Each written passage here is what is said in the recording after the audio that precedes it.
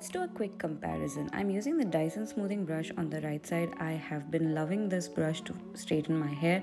It gives me a very natural finish and also very nice sheen to my hair.